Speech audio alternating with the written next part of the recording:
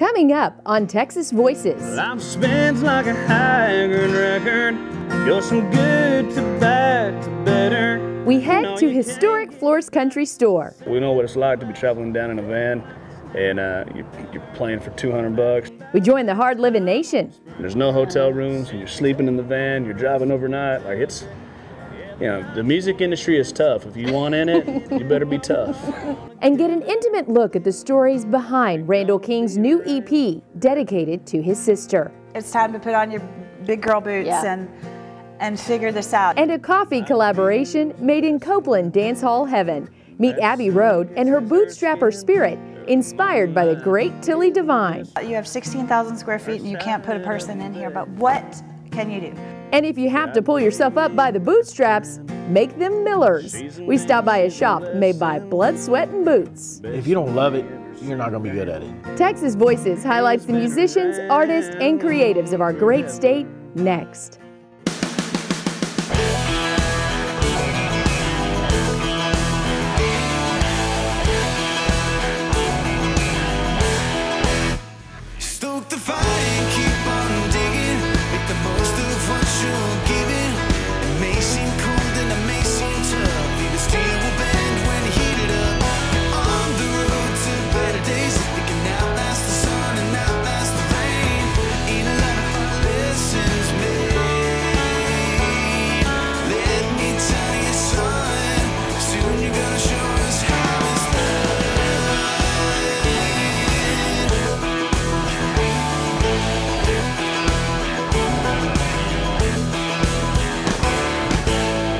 Howdy, and welcome to the iconic Dixie Chicken located in the historic Northgate District in College Station, Texas. I'm Lindsay Lippman.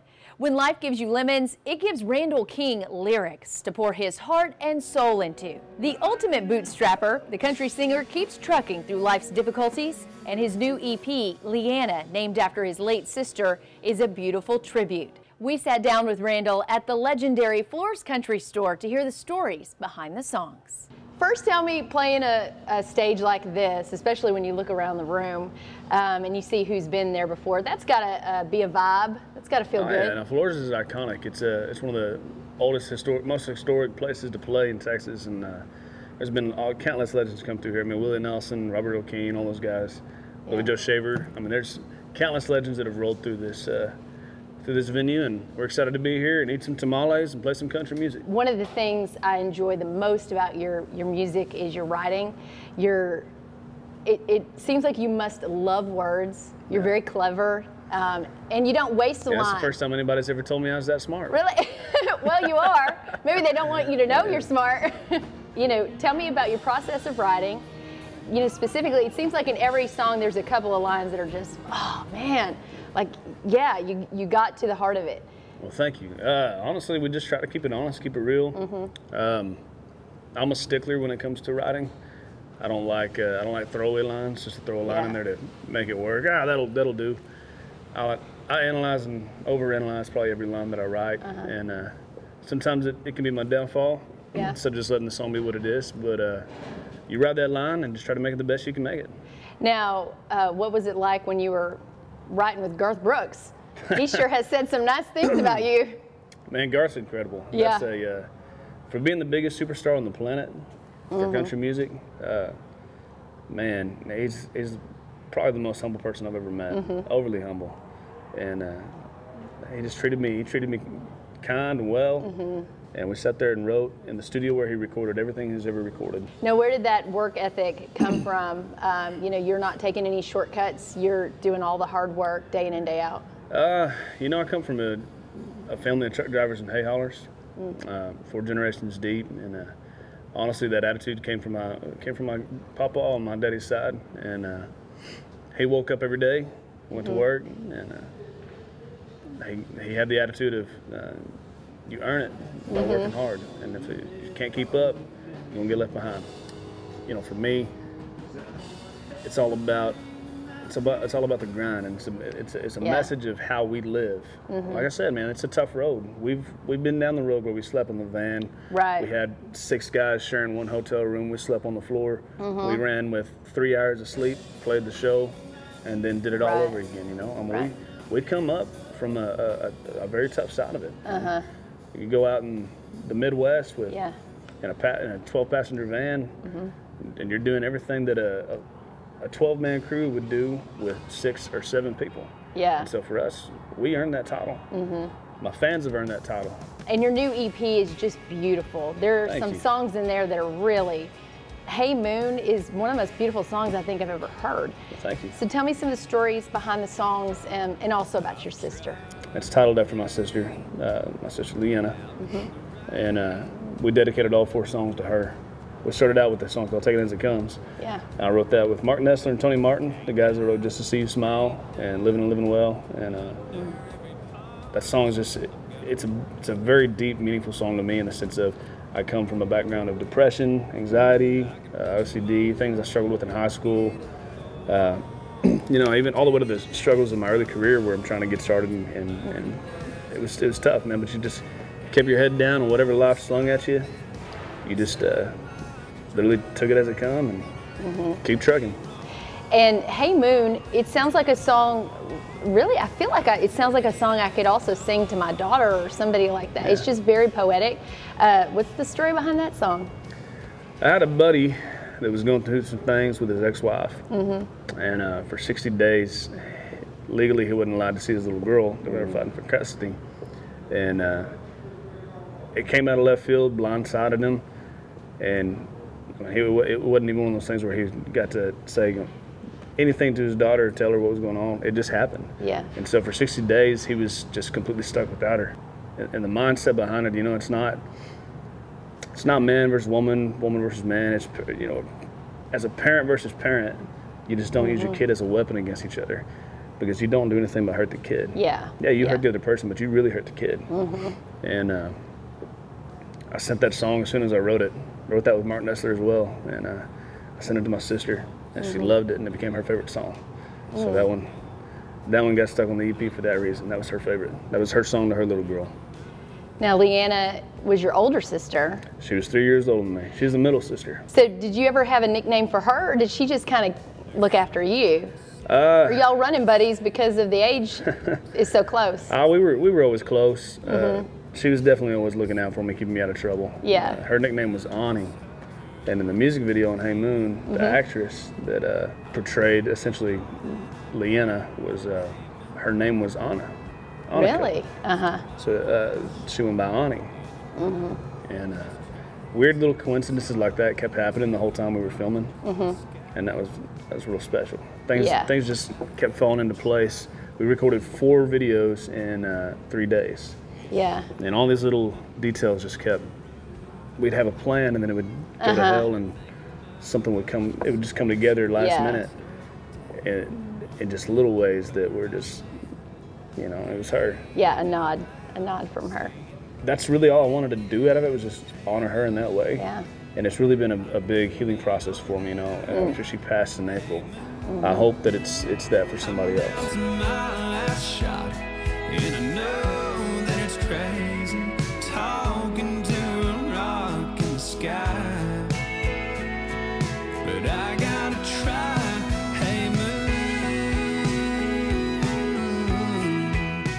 I ride up in Nashville about 1 week out of the month, and I'll take it up there and we start riding. But we're always working. Whether there's 10 people in the crowd or 10,000, you treat it the same, and you walk up there with the same attitude, the same energy. Yeah. You're performing for them. We've been able to make it work, and we aren't slowing down. You know, it's life. You gotta take every curveball thrown at you and keep trucking.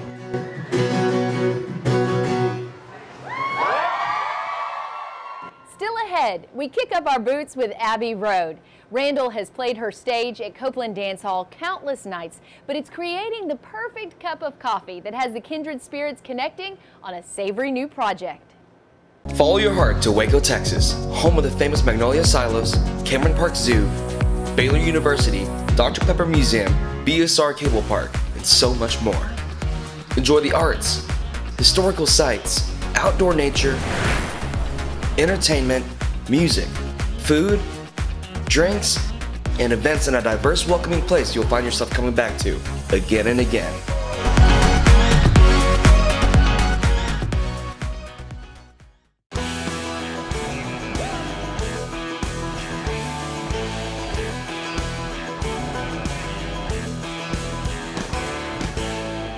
owns a honky-tonk, an old brothel house, and a bar on Devil's Backbone. But it was Abbey Road's bootstrapping spirit that inspired this episode. I had never heard that term bootstrapper before until one night you were talking to me about it. And I just feel like you're a creative that has so many great ideas. I mean, you could take a look around. You've made this place shine. So tell me what bootstrapping really means to you. It's my life. This is America. That's what we do. Mm-hmm. And especially in the music world. Yeah. Musicians are bootstrappers. Creative people. Yeah. Survival skills. This isn't a job for Abbey Road. This is her life. You see such talent in people. You have a very good eye and ear for talent. Where does the joy and the spark come from you when you're listening to somebody, maybe somebody who's not well known yet, and you've got them on stage because you know that there's something in that person and in their music that people are going to connect with? It's the bootstrap that you see behind the scenes. Yeah. And Randall King, he's a perfect example of that. I saw that ethic, that you know, the fire burning inside of him. And you can't help but support that. Their coffee collaboration came in the middle of the pandemic when the dance hall doors were closed and Abbey had to reinvent the wheel. It's time to put on your big girl boots and figure this out. You have 16,000 square feet and you can't put a person in here, but what can you do? I was sitting upstairs one day, it was so hot, boiling hot, and the brothel is really hot. If you've ever stayed here in the summer, you know it's hot up there. And we had this fabulous oil painting of this madam, and I dubbed her Tilly Devine. Tilly Devine was actually one of the most wealthiest and famous madams in the history of madams in the world. And she was from Australia. And she was the corker, and she defied everybody, and she just kept coming back, and coming back. Kind of flipping the universe off, you know. Yeah. And I was just sitting there, and it was like she was really staring at me. And I was saying, like, what are you gonna do? Yeah. She was like, what, like, get your bootstraps, like, pull them up, like, let's go. Yeah. What are you gonna do here? So I was like, we're gonna bottle the sauce. But for barbecue aficionados to sample the sauce, the idea was that I wanted this to be like a piece of steak in your pocket. So if you were sitting down to have a ribeye dinner at this dance hall, this would taste just like that ribeye. Yeah. She sent hand-sliced, smoke-cured meat, which became a savory success. You eat all you can and you sell the rest? You have to taste your own. One morning, she woke up with Randall King's smoking cigarettes on her mind, and another idea started to marinate. He's like, man, it's just hard living right now. And I was like, bam. That's it, dude. So he said, well, okay, man, like let's do this. The Honky Tonk Blend was born, and Randall King's Hard Livin' Coffee is filling up cups across the country. When he first started out, and it was right at the time that I bought Coupland, and nobody knew who Randall was then, and so we were pushing hard to build a following for him here, and we did, and we worked really hard at it, and we stayed the course. And all during that time, you know, Randall would come in his warm-ups and his glasses and, you know, his nerdy little self, and he would sit in the kitchen or come in the restaurant, and he would drink me dry out of coffee, you know, and we'd talk about life and business. He works, his work ethic is so hard, it's so good, it's so, and he earns everything that he gets. Yeah. Nothing is handed to that guy. I want to inspire, and I want to be around people who inspire me. Yeah. That's bootstrapping also. Surround yourself with people who are living. Life is good, even with all of this craziness. I think we had to all step back and find our realities again. You can order the coffee, jerky, and sauce all at CouplandDancehall.com. Now stay tuned for a special performance by Randall King, but first we stop by a custom boot shop in Fort Worth to watch an artist in action. People are choosing the Brazos Valley to launch, grow, and locate their companies every single day. But in the Brazos Valley, our most valuable asset is talent. And their skills, their drive, their character speaks loudest.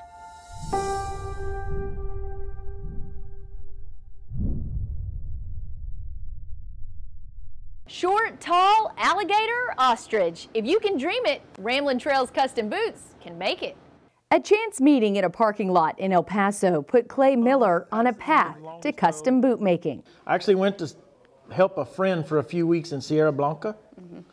And he was running a ranch out in Sierra Blanca, and there was a Spanish band that came up to me and him literally at the Home Depot parking lot. And we had been working cows and doing stuff, and he came up and he said, "Hey, y'all wear boots?" And we're like, "Yeah." He said, "Well, come with us." So he took us back there to this little old shop in El Paso, and they had all the knowledge and ability in the world. They just didn't know how to go get no business. The nephew was running around town looking for guys to build boots for. He put 200,000 miles on his truck in 4 years. Blood, sweat, and tears over those boots. A boot business built from scratch. The only way I remember it is the Super Bowl was in Dallas, and we had the dang ice storm. Is the same weekend we moved in to the shop in Cleveland. Great timing. Yeah.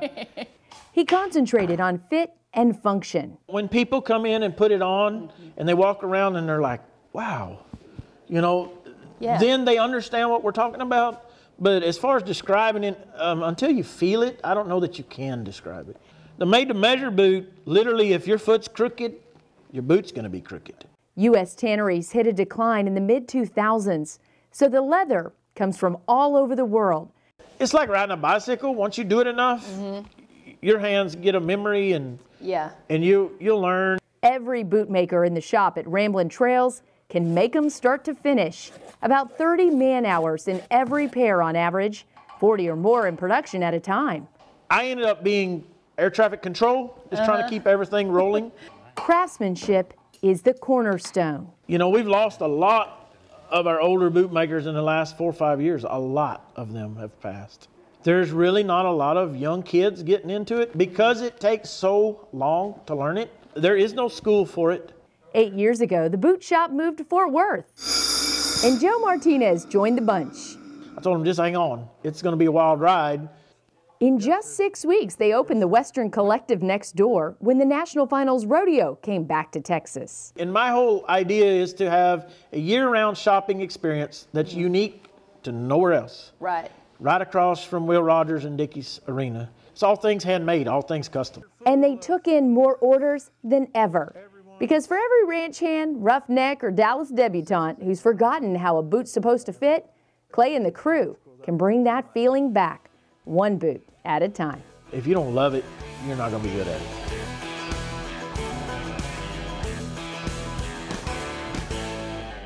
Welcome back to The Chicken. Now let's check in with Adam Drake for tonight's Dixie Chicken Stories. Howdy guys. I read and hear Dixie Chicken stories every single day, and I've been very lucky to be part of quite a few myself. There's one that we're never going to forget here at the Dixie Chicken, and that was the night that our roof collapsed in late May 2020 in the midst of a pandemic. It had been raining and hailing hard all day with very strong winds. You know, it had just gotten so bad that our roof couldn't handle it anymore. As soon as our staff noticed, they did a great job of getting customers out of harm's way and thankfully had everyone out when it buckled for good. Trying as it was, there was one really big bright spot that came out of all of it, and that was the overwhelming love and support that was shown to us over the next couple of days and the months. Our online store got practically sold out overnight, and we had so many people here in the parking lot ready, seeing what they could do to help. And our first responders did an amazing job of making sure everyone was very safe. From the roofers and construction guys over at Jacody's to our student bonfire friends that came out and made sure we were open only 3 days later. So many people came in and gave of their time and talents that it was truly one of the most overwhelming things that we've ever experienced here at the Dixie Chicken. And believe it or not, the thing that we were asked most often on social media over the next couple of days afterwards was if Sneaky Snake was okay. Don't worry guys, Sneaky Snake was just fine in his habitat. Nothing happened to Sneaky Snake. Hearing and reading so many stories about what the Dixie Chicken means to people is one thing, but to actually see it in person, to see the overwhelming love and the response that we got when something tragic like that happened was truly something else and a story that we'll never forget. Thanks, Adam, and thanks for watching Texas Voices. Connect with us on social media and at texasvoicesshow.com. Now let's hear a special performance from Randall King as he sings Around Forever from Flores Country Store. We'll see you next week.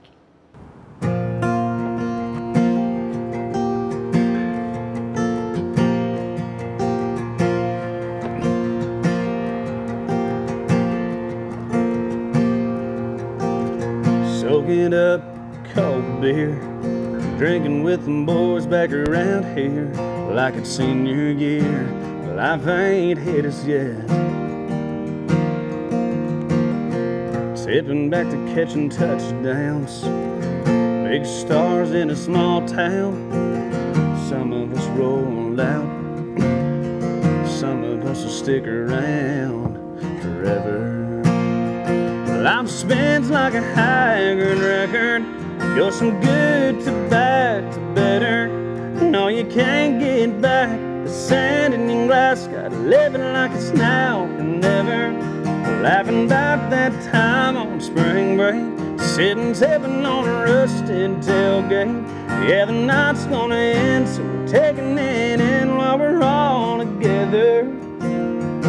Ain't gonna be around forever.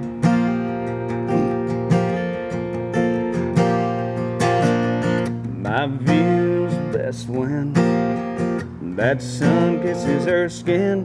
Early morning light hitting just right on her side of the bed.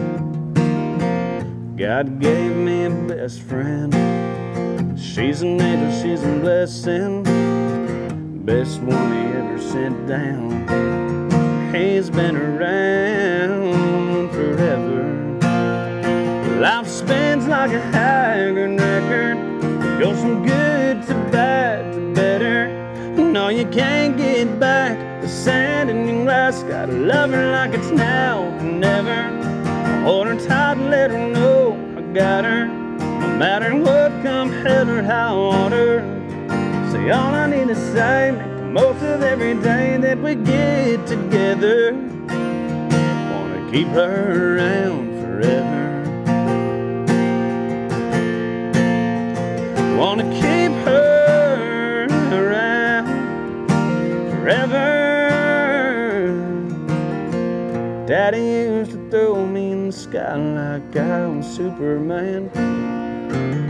It's funny looking back now, 'cause that's who I thought he was back then. I didn't know he'd grow old and wouldn't be around forever. Life spins like a haggard record. It goes from good to bad to better. No, you can't get back the sand in your glass. Gotta live it like it's now or never. Ever lucky that we got love in life. So don't hesitate to take time. Make a call when you can. Take every little chance to get together. They won't be around forever. They won't be around forever.